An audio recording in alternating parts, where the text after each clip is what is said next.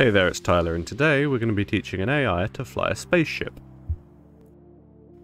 So before I can teach the AI to play the game, of course I've first got to make the game, since at the moment all I've got is a picture of a spaceship, a black screen, and the score counter. So next we can just make the ship move. It shouldn't be too hard, there's 4 different actions, up, down, left, right, and whenever you press one of those it makes the ship move a bit. Shouldn't be too complicated. We're also going to want some lasers for our spaceship, because what kind of spaceship doesn't have lasers? So there we go, we got our spaceship moving. I had to add a bit more code in so that the image would change direction, because otherwise it looked a bit weird if the spaceship was facing one way while moving another. And I also had to add some more code in for the lasers, since apparently Python doesn't understand what go pew pew means. So although having a spaceship and lasers is nice, we kind of need some enemies to make this into a proper game. So without further ado, we're going to add some meteors in.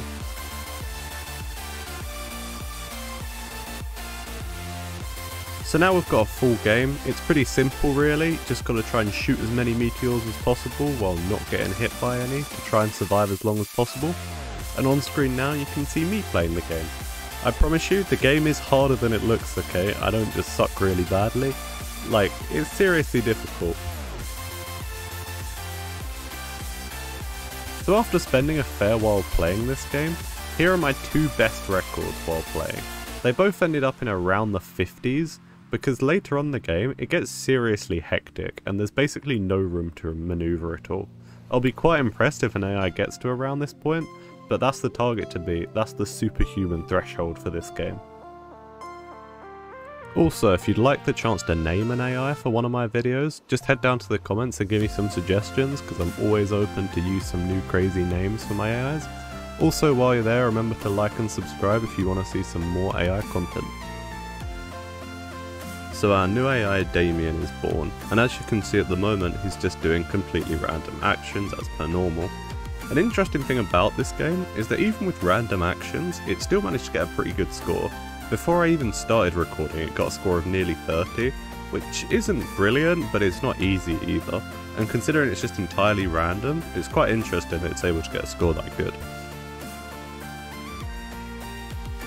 So I've now skipped forward to about an hour into the training, and until this clip I was actually getting worried that Damien just wasn't learning anything. However, now I'm starting to be a bit more convinced, as you can kind of see what he's going for, and he's doing alright.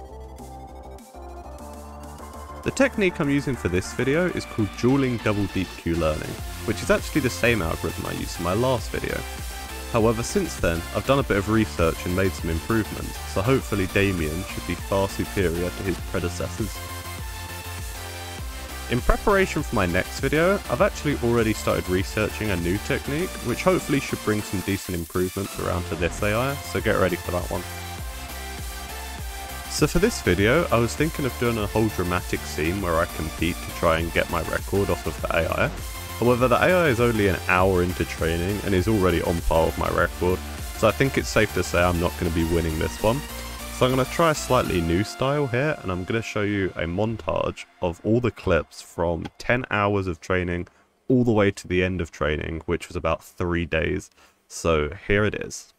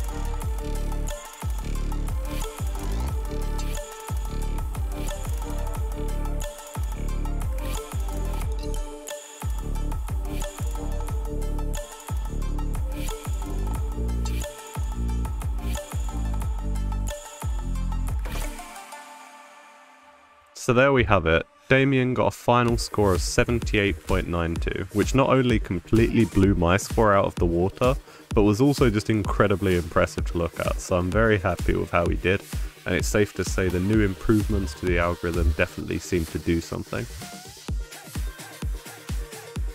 So here's the final graph of Damien's progress. As you can see at the start, it was a pretty smooth journey with him increasing pretty rapidly and getting much better, and then it became a bit slower and a bit more bumpy, but all in all he was still improving for a very long time. Towards the end he did start to stagnate, which is why I eventually stopped it, but overall I think he made a lot of progress, and I think it's pretty clear to see he could indeed fly a spaceship. Anyway, that's all for today, so thank you for watching and see ya!